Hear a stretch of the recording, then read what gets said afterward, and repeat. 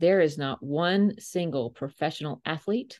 There's not one single high-end CEO.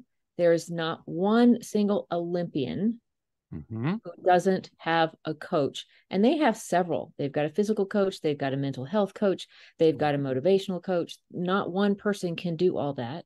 Mm-hmm. So if somebody is trying to do something really big, really hard, and everybody can do hard, they just don't want to do it by themselves. Yeah. And so a coach becomes that thought partner that challenges their thinking, challenges their limiting beliefs, challenges the stories they have in their head that they've made up to hold themselves back because it felt safe. We've all Mm-hmm. been there.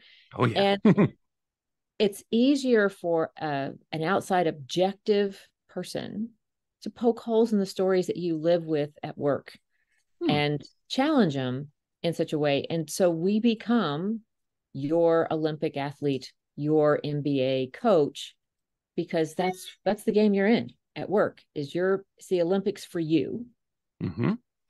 And I don't think we give ourselves enough space to give ourselves credit to be that type of a person associated with a high-end athlete, a high-end Olympian. And yet we are all in the game to Hmm. win by the end of the day, to really Yeah. feel like we've learned, grown, and improved